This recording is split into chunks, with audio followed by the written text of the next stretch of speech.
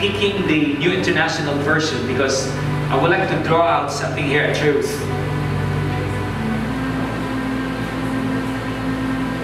Okay, are you there? Here we go.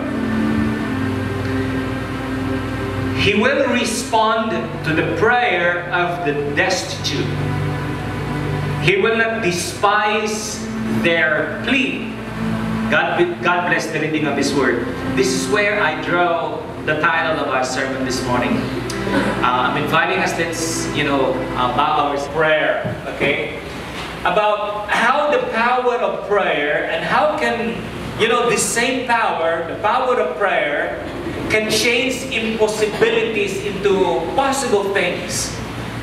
That even those, simple desires that we have in our hearts, when we bring them into an attitude of prayer, we will be surprised and shocked that actually God is serious about, unto our petitions unto Him, that God doesn't play around.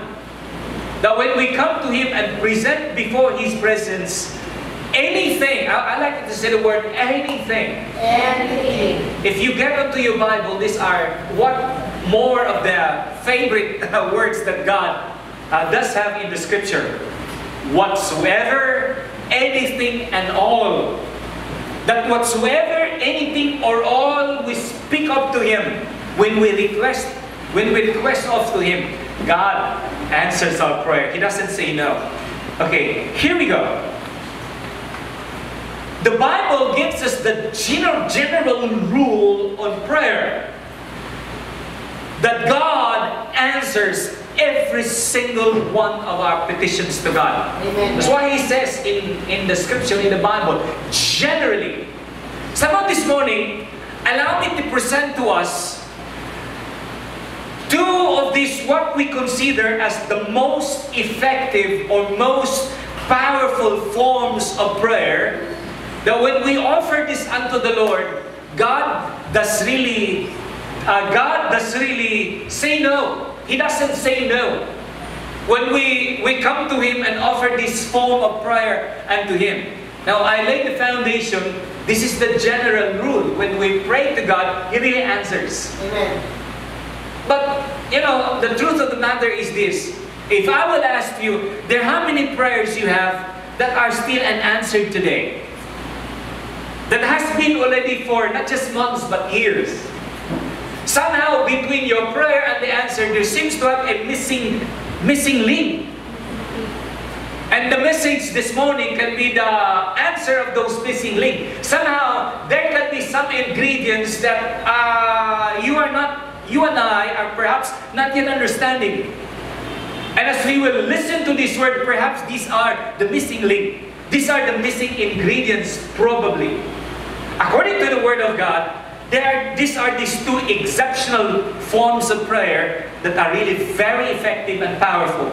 That is, when we pray in the name of Jesus. Amen. Amen. By the way, you've been serving the Lord for a while. How do you pray? Please do not in the name of whoever saints. When we pray in the name of Mary, it's an idolatry. That's why prayers in the name of Mary cannot really be answered. Amen. Amen. When we pray to whoever like Saint John or Saint Michael, whose saints are those? You don't pray in Burley's name.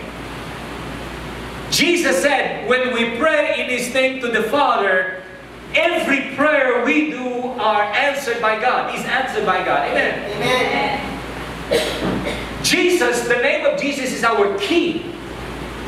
The name of Jesus is our access. Amen. We only have one set of keys to the church. Now for this week, the keys or those keys are being held by Dawn. Second floor is being renovated. We may have neighbors already comes the month of January downstairs, second floor. So literally, Don comes here every day and he goes home together with the keys. I don't hold the keys. That's why when you practice whatever, you go and check out the pastor says, Auntie Dales, can we have the keys in the church? Oh, we don't have the keys in the church. For this last week and maybe for this week, 2 weeks, because of renovation, Don has it. Diba? Sidon, how simple he is, and he walks in his way and climbs here and has all of those bunches.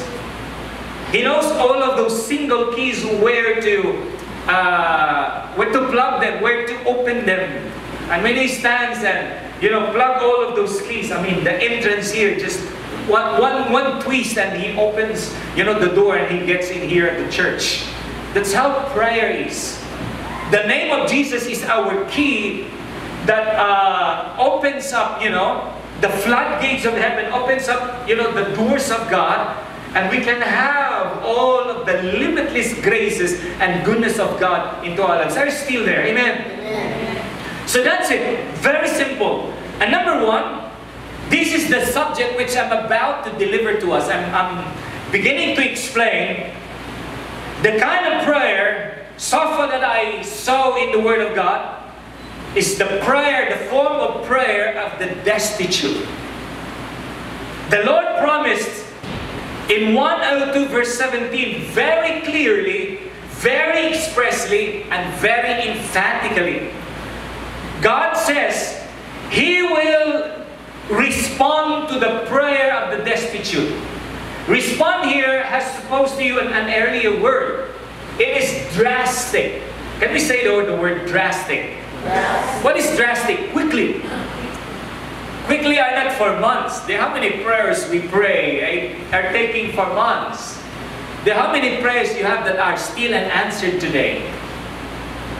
As I mentioned a while ago, this can be your key. The Lord says, the prayer of the destitute are drastically responded by the Lord. You want your prayers to be responded by God quickly. Amen? Amen. You must have this form of prayer. The prayer of a destitute. And then the second paragraph, it says, God shall never despise their pleas. Please, another word for prayer. Please, or your request, your petitions unto God. God will never despise. You know what is despise? Reject. Say the word never. Never. I'm supposed to call Sister Ems this morning to give a testimony. We just reserved them, Ems, on our Thanksgiving. Ems saw a lot of ailments in her body. And she's been coming to the church asking me, please you pray, Pastor. She has gallstones and kidney stones, and she still has, a lot of other ailments in her physical body. That one time in our prayer, you remember, Ems? She was telling me, Pastor, why me? Of all the people, why me? I'm just a simple lady pastor. All I want is to be happy in life. And then we deal her in inner healing and deliverance. She was unraveling all of her pains in her life, and she's somehow telling me, Pastor, I somehow don't deserve this. God is really very good. We prayed for her gallstone, for her kidney stone, and she's telling me, Pastor, I need to prepare this much for my coming surgery, according to my doctor, this is my procedure. And see, Ems is only, an ordinary, a simple worker to this company. Though she has salary, but not that much. When her doctors did tell her, you prepare 60,000, 80,000. You will have this surgery. You will have this procedure. She coming to me telling me, Pastor, I don't know where to go. Talking about debts and owes. I don't know, Pastor, how much are my owes and how much are my debts? In her destitute moments, she came to God and asked God, please help me, Lord. Please heal me. Well, the Lord is healing and delivering Ems one at a time. Last 2 weeks ago, she was very happy, overjoyed, telling me, Pastor, I've been from my doctor and they were surprised. I'm also surprised. I'm supposed to have kidney stones in my kidneys, but my kidney stones are gone.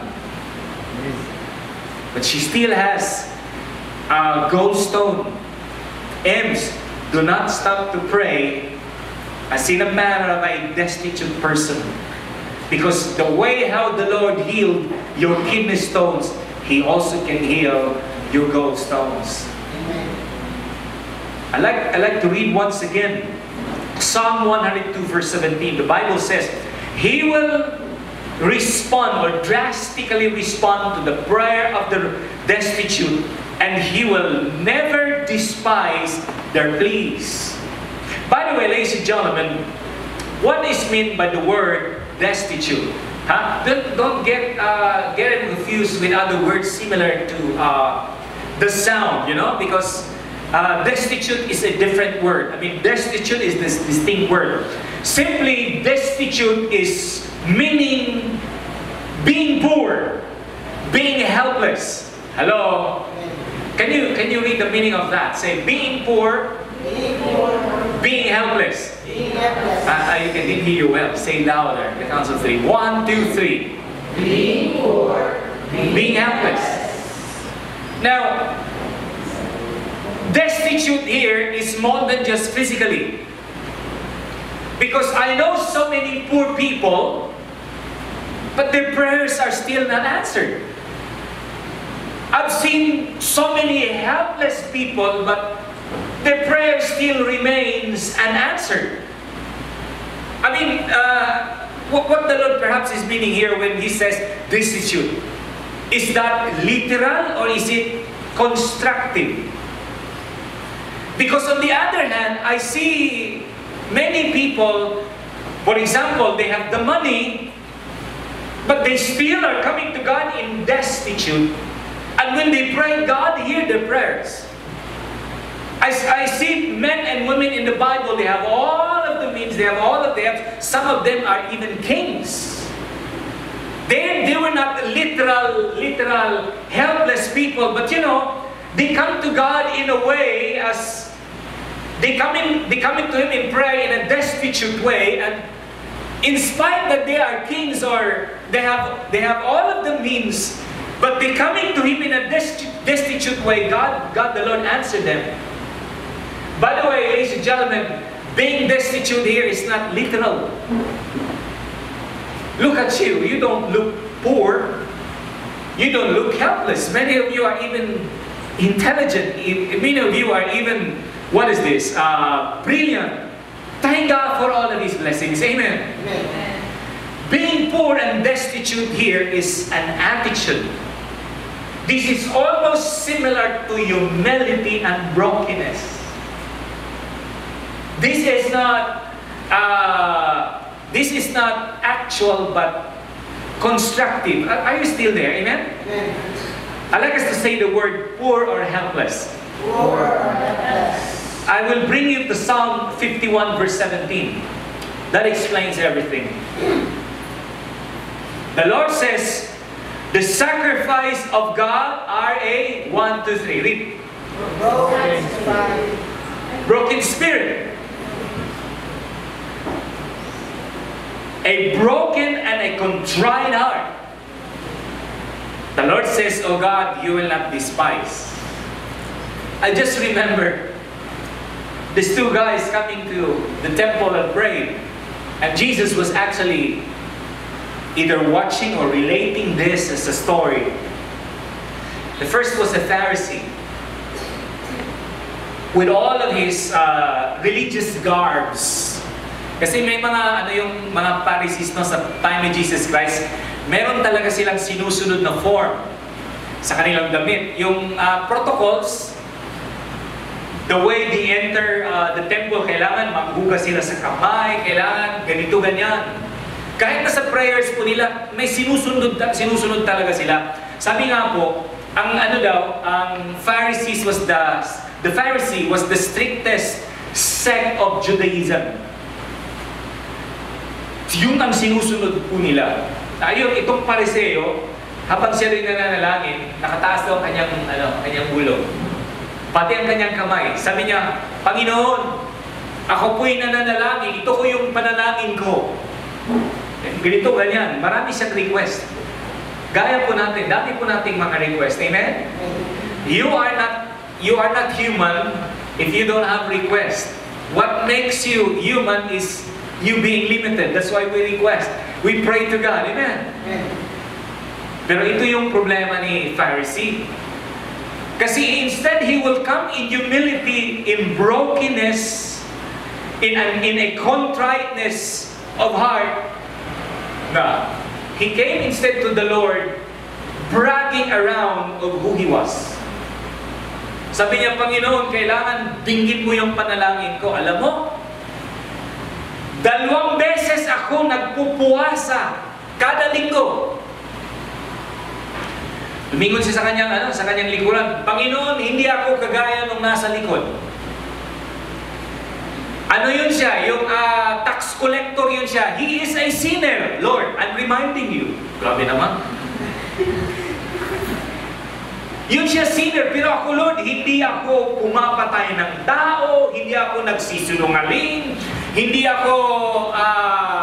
ako naglilibat sa aking kapwa. Ako, Lord, righteous ako.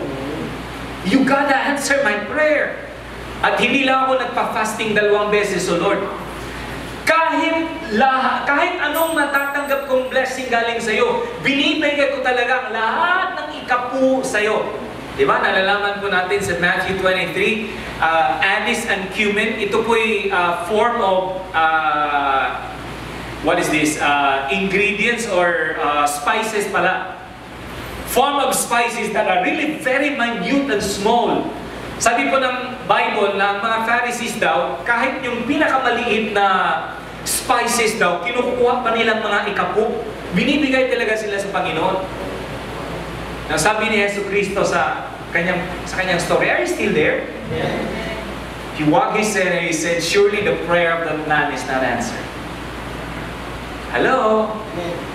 Now, let's check ourselves. How do we pray?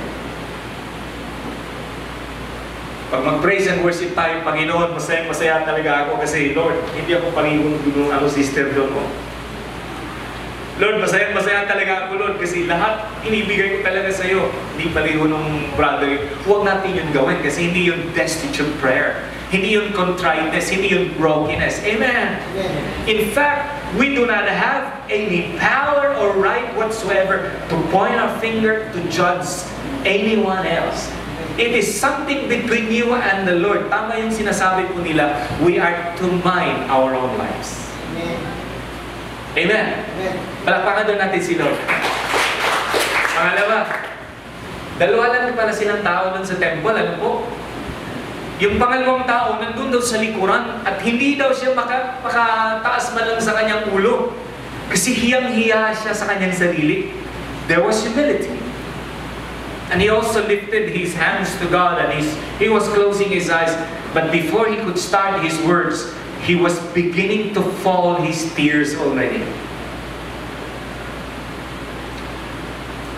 And then he said, Lord, I am not worthy to even ask you. I don't deserve to even request not a single one from you because I am a sinner. The Bible said he was beating his chest, signifying his unworthiness. But he said, be merciful on me, have mercy on me, Lord God. Please help me. And he said his prayer. 2 of them finished. The Lord commended the latter, but he said to the former, his prayer was not answered. The former went home, still his heart was not peaceful. Pag wala kasi tayong peace sa puso po natin, if we pretend to be peaceful, it's hypocrisy. Amen? Kasi ang total peace po ay nasa kay Kristo Jesus. Amen? Pero yung tao, yung pangalawa, yung tax collector, the Bible said, sabi ni Yesu Cristo, his prayer was answered. Kasi his prayer was destitute. He was coming to God poor and helpless. His attitude, there was brokenness, there was contriteness in his heart. And then the Bible said, he went home justified. Say the word justified. Justified. So there was peace in his heart. So let me present to us, would we like our prayers to be drastically answered? Would we want our prayers to be not denied or despised by the Lord? Let us come to Him. Let us pray to Him in a form of being a destitute. Let us come to Him poor in the Spirit. Let us come to Him help with an attitude of a helpless person. Let us come to Him with brokenness. Let us come to Him with a contrite heart. Amen? Palakpakan na natin ang mga Panginoon. Sabihan mo yung katabi mo, the prayer of the destitute. I would like to give us 3 examples from the Bible. Let us see here how these people really prayed. There was this woman I so loved, Pastor Roger also loved, and maybe Oji also loved, that they called their daughters Hannah.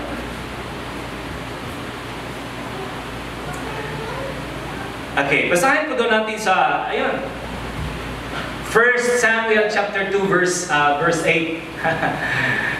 From the English Standard Bible, no? Sabi po dito, He raises up the poor from the dust. He lifts the needy from the ash heap, to make them sit with princes and inherit a seat of honor. For the pillars of the earth are the Lord's, and on them He has set the world. Pag may attitude tayo, ganito yung destitute attitude. Ito yung ginagawa ni Lord sa atin. He raises us from being poor, from the dust.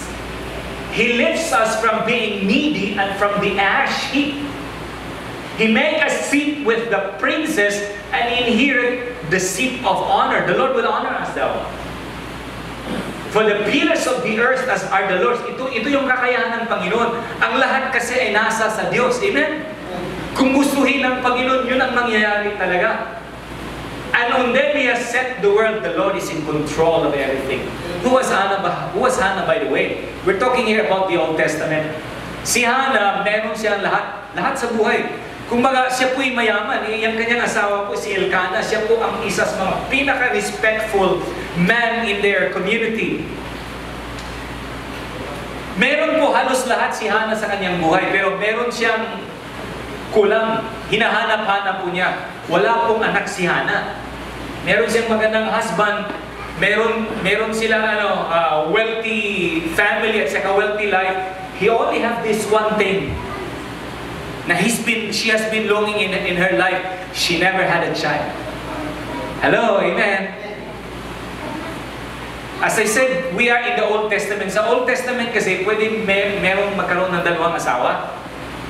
Yung unang asawa, ang dami talagang mga anak na every year daw, according to the Bible, they would climb up to Jerusalem, and offer the burnt offering. Yung unang asawa daw would shine against kay Hannah. Ikaw, forsaken ikaw. Meron kasing myth noon sa Old Testament. Pag walang anak ang isang babae, ang isip po nila noon, ang iniisip po nila, yung babaeng yun tinalikuran ng Diyos. Ang tawag noon, an outcast. Hello? So palaging sinasabi ng unang asawang babae sa kanya, kay Hannah, tinakwil ka ng Diyos, outcast ka ng Diyos, kaya hindi ka nagkakaanak. So year by year, instead na maging masaya siya na mag-worship, she was destitute and she was discouraged. Kaya nga isang araw, siya pumunta doon sa inside the tabernacle. It was in the temple yet kasi at the time of Samuel, or at their time, in this dispensation, the holy place of God was yet the tabernacle. It wasn't yet the temple. She went inside into the holy place, prostrated herself before the Lord. Maybe kneel down or bow before the Lord, spread all of her arms. And the Bible said, crying. Diba? May tao pa ho dyan? Amen. Pag tayo po'y magpipray, tsaka umiiyak tayo, ang ganda po ng feeling. Pero pag hindi ganit tayo makaiyak, huwag pilitin. Amen? Hindi yun nadadala sa iyak. Ang punto po dito is yung contriteness of our hearts. The brokenness of our hearts. Yung humility po natin, yung being destitute ba natin sa Panginoon, siya po'y umiiyak. Sabi po ng Biblia, habang siya nananalangin, may the mouth of Hannah was moving. But there were no words coming out from his mouth. She was praying fervently. Her mouth was moving, but no words are coming out. And you know what? She was being misunderstood by the high priest. You know the price of being misunderstood? There, how many times we are being misunderstood by people? Hello? Amen. But that's just all right when God understands you. Amen. Sabi pa ng high priest, "Uy, babae ka, umuwi ka." Alas 9 pa ng umaga, siguro lasing na lasing ka na. Kasi we are in the Old Testament when they celebrate festivities in Israel. I mean, alcohol was part of it. I mean, wine was part of it. Alas 9 pa ng umaga, lasing na lasing ka, babae ka, tapos umiinom ka, ano ka ba? And you are inside the temple. I mean, you are inside the tabernacle. Come on! You are such an embarrassment. Ayun na naman. And Hannah lifted up her eyes, sabi niya kay Eli, the high priest, I am not drunk. I even did not drink wine, but sir, please understand, I am a woman of bitterness. I'm a woman forsaken and an outcast. I'm coming to God in prayer of contriteness. Ibig sabihin, I am destitute. That's why you see me falling my tears, my mouth moving, but no words are coming out from my mouth. But I am praying sincerely to God. Alam po ninyo, ano palang pinapanalangin niya? Hindi po pera. Marami na kasi siyang pera. Hindi po para dumami ang kanilang animals, kasi marami na silang animals. She was only praying for one single petition. Sabi niya, Lord, that I can have a child. Kahit isa lang. Pagbibigyan mo ako kahit isa man lang na anak, isa sa uli ko yun sa'yo at magsiserve sa'yo. And this boy, 1 year later, was Samuel. When he was at the age of 6, she was delivered by the mother back. And Samuel became a priest in the sanctuary. By the way, si Hannah, nung umuwi siya, sinabihan siya ng priest, the Lord grants the prayer of your heart. Imagine for how many years hindi nagkaanak yung babae, pero nung panahong yun, yung nag-destitute siya, she came unto the Lord and she asked God in a manner of a destitute character. The Lord right away answered her prayer. Amen? Amen. Palakpakan na natin si Lord. Ayun, si Samuel, 6 years old, bumalik doon sa temple. Nakalimutan na ni Eli anong nangyari. Siya ang nag-remind sa high priest. This was the child, the answer of my prayer. And this time, si Hannah was never sorrowful. Si Hannah had all of the smiles in her face. She was very glad and she felt very fulfilled.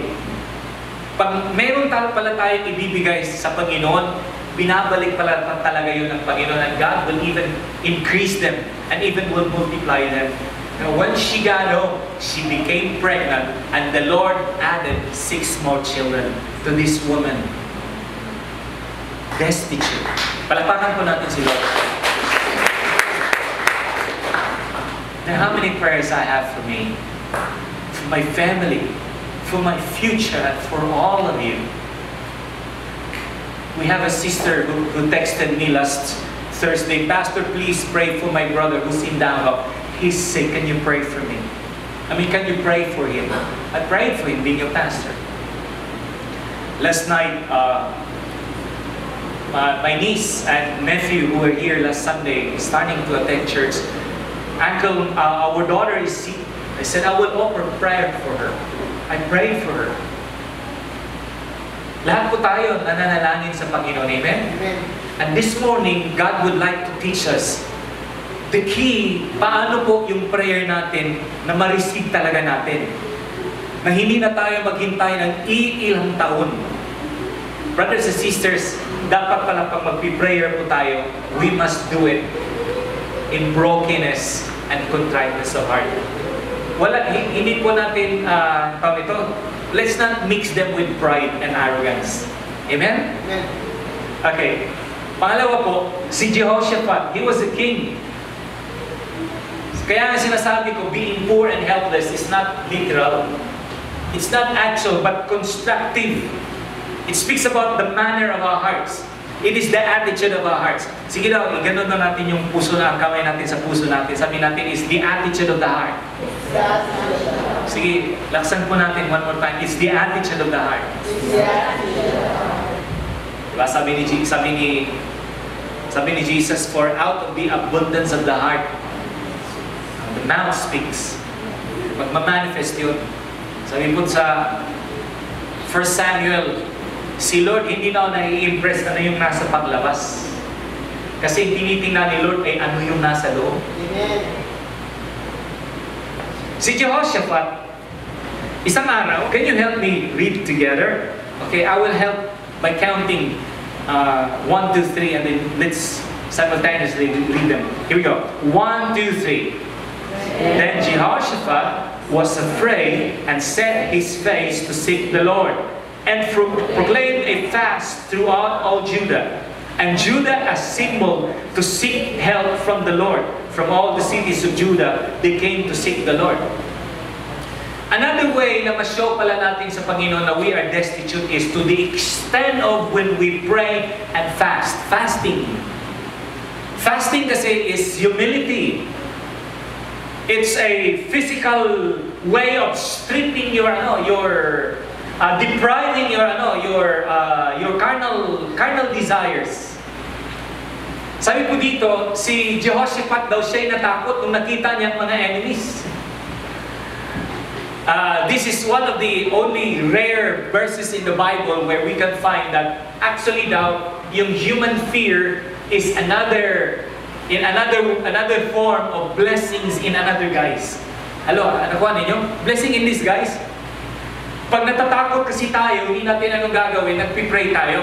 At saka yung prayer po natin, sincere, serious. It's not just only a tapping something prayer. Hello, amen? Sabi niya sa entire kingdom, let's fast and pray. Let's ask God to help us. Otherwise, our kingdom will be destroyed and all of us will die. Our daughters will be raped. Our wives will be killed, and all of us will die. This kingdom will be destroyed. Let us come to God. Let's pray and fast. And good, because the people listened to Jehoshaphat. They prayed and they fasted. We can find this story in 2 Chronicles chapter 20. I would like to give you an assignment. Maybe later when you go home, read the entire chapter of the entire chapter of 2 Chronicles chapter 20. 2 Chronicles chapter 20, because this is a real beautiful story of how God can rescue His people. Amen? Amen. Ang mga kaaway ni Jehoshaphat, tatlo silang kingdom, they were fighting against each other. And when Jehoshaphat arrived to the place they were supposed to battle, they were supposed to engage, he arrived there just to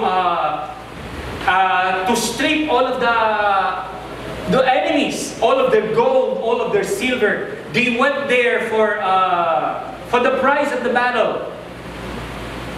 So they went home, carrying all of the golds and all of the silvers of their enemy. Overnight, they become rich and they become wealthy in such an exceptional way.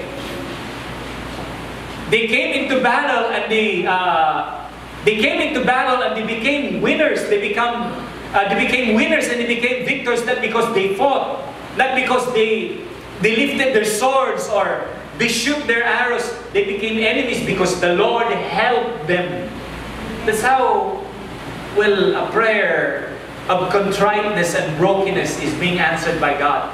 The Lord will help you without your efforts. Amen? Palakpakan na natin ang buhay ng Panginoon. I'd like us to go to another example. This is the third. Another man we can find here by the name of Hezekiah. His problem was when he was sick. The Lord told him, you are going to die. How would you feel it? How would you respond when a prophet of God, now in his wise, it was Prophet Isaiah. Prophet Isaiah, with the usual typical picture of a prophet, was coming to him with a cane, tungkod. Sabi ng prophet, you fixed your family. Tell your wife, assign your children, warn your children, and set your kingdom, prepare your kingdom because you are dying, you gonna die anytime soon. Hello, amen. Si Brother Jess and Sister Sheila. Shane, basta Disyembre ganing talaga, Shane. Pirmi ko ta ako da el grace by the Lord na the whole family. Kaya nga December, pagpasok sa December, mukhang bibig ni Tito Pastor, boys, to your papa is happy birthday. Entire December. And Brother Jess knows what I mean. 11 years kasi, di ba? Mag 11 years na siya, no? 2004 yun, di ba? Si Brother Jess, isa yan sa pinakamagaling na lineman sa Zamboanga City. Yung si Brother Jess, ganyan lang yan. Zamcelco, even now, acknowledges yung brother na yun, isa sa pinakamagaling na troubleshooter sa Zamcelco. Isang araw yun, di ba, Brother Jess? May isang trouble dito sa downtown. Ang pinapadala, yung nila, shift nila. Na-disgrasya yun si Brother Jess. Galing po sa poste, I think that's 30 feet, Sheng. Sheng, how tall ba is? Yeah. And sino, mga alto-alto man, si Brother Jess climbed there. Hindi pala nila alam na yung kable, kung saan ito-troubleshoot nila, may kuryente pala yun. If I remember right, the volts running through that line was 13,800 volts. Yan, nasa natin, sa household natin, sa bahay po natin, ang kuryente dyan is, lang yan, 220 volts. Please do not try or make some experiment to, what is this? Poke your finger sa socket because you will get a shock, di ba? Ayun kay Brother Jess, 13,800 volts. Paghawak po niya, sabi po ng teacher po namin, professor namin sa legal medicine, I understand how are the nerves, the arteries and capillaries are. The nerves gali are the bigger veins. The arteries are the smaller veins. The capillaries are the smallest veins in our body. Yung yung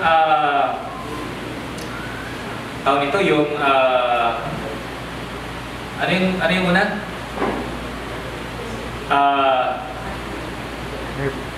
Arteries. Hindi, yung veins natin, yung mga veins, yung malalaking natin, gaya nito jugular. These are the connection of yung blood po natin galing sa puso po natin palabas. Ayun, puso natin patungo sa baba. At saka yung natin, yung arteries. Ano yun? Yeah, yung arteries po natin gaya ng pulse. This is to where our blood from our lower bodies being pumped at dinadala doon sa brain. Kaya na mapifeel mo gaya na natin pulso, may contraction. And then the capillaries, the smaller veins. Siguro yung tatlong klaseng biena ni Brother Jess ruptured. There were some of them. Ilan po nasa kanyang brain? It felt like a rock from top of the post. Si Sheila, after learning it, she really dismayed. I mean, nag-faint gali yung sister po natin kasi mother, di ba? Ang mga bata, si Nicole, look at the kids, the boys. Nicole at si Colleen, si Nicole and Colleen, how the kids have grown and to be good-looking. You were still very small at the time, 11 years ago. Di ba, Sheng? Yun ang time na yun, destitute moment natin, Sheng, di ba? Lahat ng mga kapatid ni Sheila, they are your age, Sheng. Palangga kasi nila si Sheila. Si Sheila is the youngest. Umiiyak yung mga kapatid.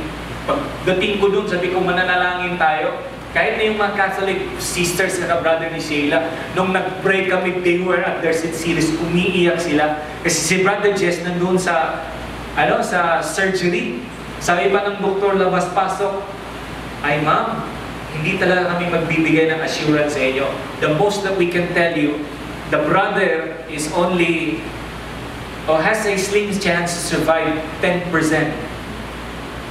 Slim chances. Destitute na destitute kami. Nag-pray kami po. I was 11 years ago. It was a history. God is really very good. Amen? Palagpakan po natin si Lord. Nangyari po yung December 23, 2 days po before the birthday of Brother Jess. Talagang lumampas si Brother Jess at nagkaroon siya ng more birthdays. Hanggang ngayon po, the brother is a living miracle. Pero kung nag-pray siguro tayo na in a destitute way, sinasabi natin, Lord, alam mo, magaling kasi kami. Lord, marami kaming pera. Panginoon, tulungan mo kami, bigyan mo kami ng pinakamagaling ng doktor. Kasi Lord, kaya na yung bayaran. Siguro it could have been different. Amen? Si Hezekiah, nagkasakit siya, sinabihan siyang mamamatay siya. Nakalimutan niyang siya po'y hari. Sabi po dito sa Bible, basahin po natin 2 Kings 20 verse 2 to 3.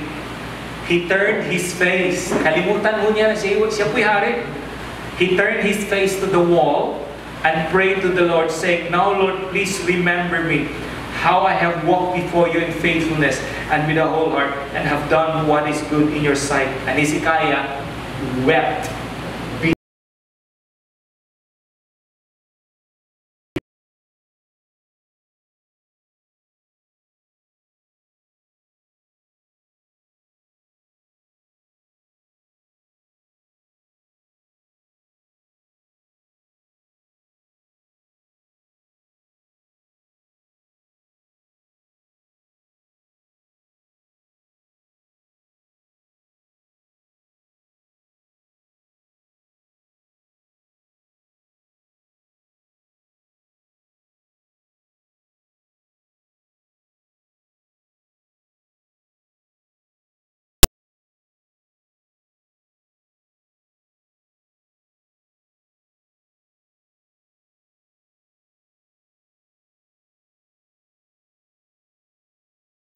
Spending your life to 15 more years. Wow. Amen? Amen. Prayer of a destitute. Amen? Palakpakan na natin si Lord. Okay, I would like us to see here. This is one of the extremes we can find in the Bible. You know what? God even relents from His anger to the humility of a person. Pag ang Diyos daw galit na galit sa isang tao, tumatahan ang Diyos sa kanyang galit. Pag yung taong yun na kinagalitan ng Panginoon, siya po'y nag-humble. Now, I like us always to remember this. Every time we lift ourselves up, we are in a dangerous place. Hello, amen? Bawat panahon gani na tayo po'y nag-ahambog, we abase ourselves, we humble ourselves. We are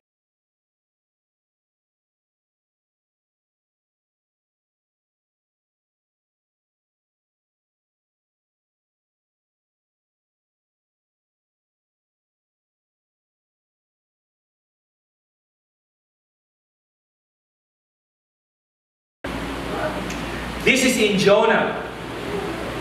Chapter 3 verses 5 and 10, 5 and 7. Are you still there? Amen? I'm almost done. Si Jonah, alam niyo yung nangyari ni Jonah? Di ba nag-disobey siya kay God? Kasi gusto talaga niya ang kingdom of Assyria to be destroyed. God told him kasi na, you go and preach. You tell the people that God is angry at you. He said, oh, I wanted to default. Because sabi niya, if I will not go, they cannot hear the word. So that meaning the judgment will happen to them. But God, diba, you remember the story? God healed Jonah. And he was eaten by a big fish. They said it was now a blue whale. Hello, amen. So pumunta siya sa Assyria. And he told the people, God after 40 days, this city will be destroyed, fire will fall from heaven, and all of you obstinate people, you hard-headed, stiff-necked people, God will gonna kill you. God will gonna judge you because of your sin. Na, yung mga tao, sabi ko dito, basahin na natin. 1, 2, 3. The word reached the king of Nineveh, and he arose from his throne, and removed his robe, and covered himself with sackcloth, and sat in ashes. And he issued a proclamation and published through Nineveh, by the decree of the king and his nobles, let neither man nor beast, herd nor flock taste anything. Let them not feed or drink water. Make long story short, they made a prayer and fasting. Starting the king, his family, at saka ang kanyang lahat ng mga tao.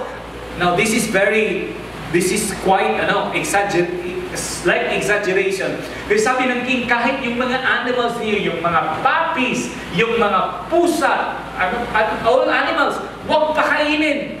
Lahat ho tayo in 3 days, 3 nights, magpa-fasting tayo. They were afraid of the coming judgment. You know what happened? Ito lang nasuya ngayon si Jonah. He really was mad to God. Sabi niya, Panginoon, ito lang sinasabi ko nga eh. Hindi na nga ako pumunta dito, pinapunta mo pa ako. Tingnan mo yung mga tao, nagre-repent. Kasi alam ng propeta, ano yung weakness, ano yung kiliti ng puso ng Diyos. Pag ang tao pala, kahit gaano ka makasalanan, pag yun siya po ay mag-humble sa Panginoon, the Lord gali hears the prayer of the destitute. Amen. So hindi po natuloy ang judgment ng Panginoon sa Assyria, sapagkat yung mga tao po, they humble themselves before the Lord. Amen? Are you still with me? Amen? Amen. Now I would like to close with relating to you this one. Brothers and sisters, you know when desperate times happen, it calls for desperate measures. Amen? Pag desperate kasi tayo, wala na tayong other way out, gumagawa tayo ng mga bagay na unusual. If we want God to move His hand unusually, we ought to do something unusual as well to the Lord. Pinapakita natin sa Panginoon na tayo po ay seryoso, tayo po ay sincere po sa hinihiling po natin. Now there are these 2 more things, let me explain as I am closing. You know what? Pag mayroon tayong denial sa buhay po natin, God is just pushing us to become desperate. Di ba? Pag makikita po natin na iba po binibless ng Panginoon, pero ikaw, makikita po natin yung ibang mga tao, kanilang mga panalangin, they are heard by God, but your prayers are not. It's a denial. Say the word denial. When we feel like we are being denied, it pushes us to be desperate. And you know what? This is the best. This is the last. When we are desperate, God is able to turn our need to become an opportunity. Amen. Was it Hannah? Was it Jehoshaphat? Or either Hannah, Jehoshaphat, or Hezekiah? They were being denied. But the needs of those folks were turned by God to be their opportunities. Amen? Amen. Now I would like to ask you, what are certain denials that you have this time? God doesn't hate you. God instead would like to turn that need to become your opportunity. Amen? So starting today, you come to God. Let's come to the Lord in a destitute manner, in a character of being contrite and broken before Him. You received the Word of God this morning? Amen. Let us all stand. Let's come to the Lord.